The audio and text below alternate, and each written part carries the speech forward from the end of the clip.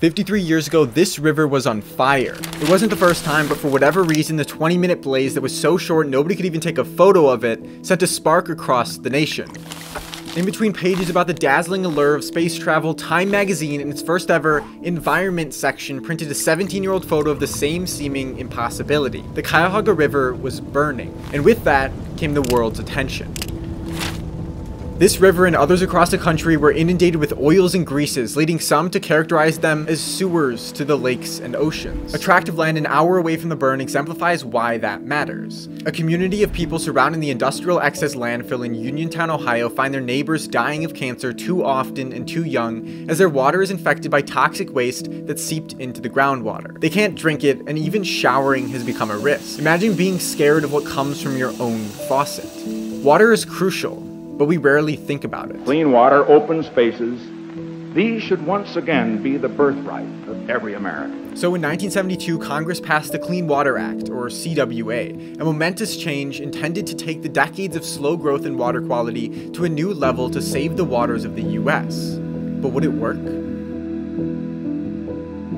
The CWA's objective was to restore and maintain the chemical, physical, and biological integrity of the nation's waters through a few key improvements. First, the EPA, who facilitates the act, would start creating water quality standards. There are limits, and we call those water quality standards, to how much ammonia can be in the river, to how much zinc can be in the river. We use EPA, what are called biological indexes. These are indexes that already have correlated fish communities or insect communities, because they're both important, to the water quality. And it isn't just a good or bad, it's like this sliding scale.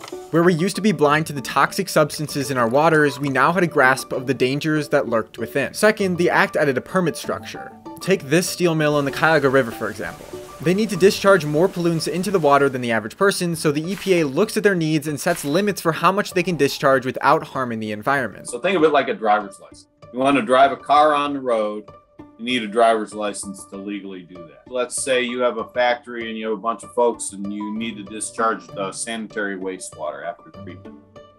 You need a permit to do that. So this mill still sends out things like ammonia, zinc, and cyanide, but as long as they don't exceed safe amounts, it's okay. You have speed limits on roads. If you go over that speed limit, you can get a ticket. So the same thing applies for us. Still, sometimes even that waste is too much, so in this instance, the company created its own water treatment plant to remove chemicals before dumping into the water.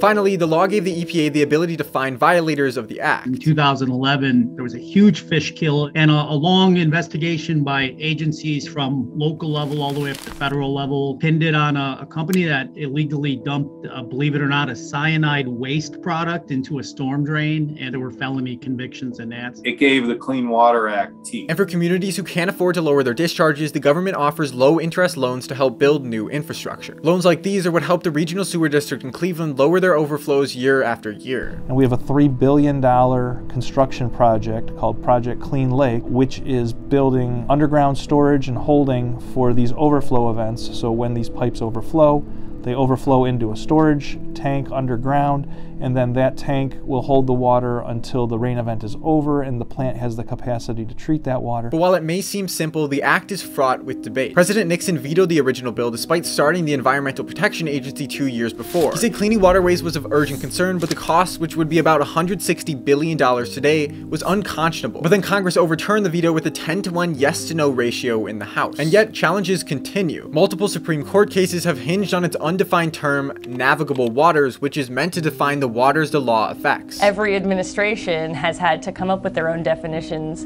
and those have been highly and hotly debated in court. I admit to being somewhat confused by this, primarily because of the earlier Clean Water Act settlement. And a 2015 Obama-era extension of the act was removed by the Trump administration for being an overreach. The EPA decided that navigable waters can mean nearly every puddle or every ditch on a farmer's land or any place else. Meanwhile, others say the Clean Water Act doesn't do enough. We have barely begun to address the problems caused by urban and agricultural runoff. But in spite of it all, 53 years ago, this river was on fire, but it hasn't burned since. The previous pools of oil and grime that were the Cuyahoga River are now okay to fall in, though it might be cold. People who live here can enjoy our absolute greatest resource, which is our Great Lakes. We were down to like 4 or 5 species of fish in the Cuyahoga River. Today we're back to 73. I would actually say that that's one of the most amazing, positive environmental success stories like in our nation's history. The Flats, a place previously defined by its foul stench and dirty waters, now host restaurants and apartments on the water's edge, and today I guess a bunch of birds, after hundreds of millions of dollars of investment. And while we take it for granted,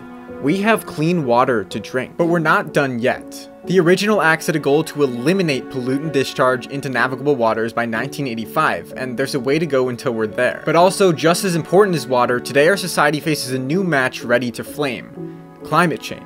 We've done these kinds of things before, but it does take collective will. On the 50th anniversary of the Clean Water Act, we learned that it's possible to change our environment for the better. But in 1969, we waited until a river was on fire to make serious progress to clean our waters.